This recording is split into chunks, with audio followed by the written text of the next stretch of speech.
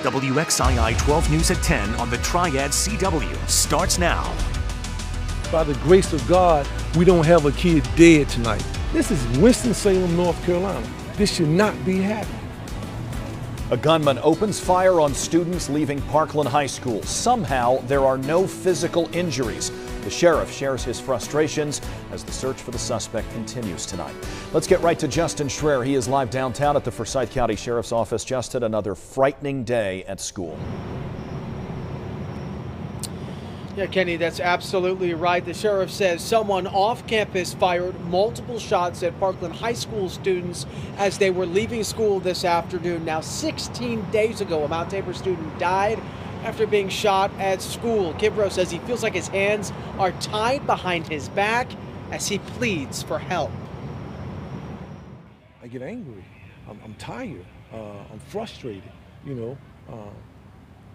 We can handle this. We can handle this. The police department, the sheriff department can handle this. But let us handle it.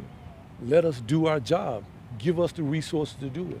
A candid call to action from Forsyth County Sheriff Bobby Kimbrough just minutes after gunshots were fired off campus near Parkland High School students Friday as they were leaving for the day. This ain't no joke to me. This is my community. This is home to me. I know what needs to take place here. We're either going to do it or we're going to keep having this. While no one was hurt, Sheriff Kimbrough says this experience still takes a mental toll on both the people who work at Parkland as well as the students. He says he needs more resources for his department to address violence.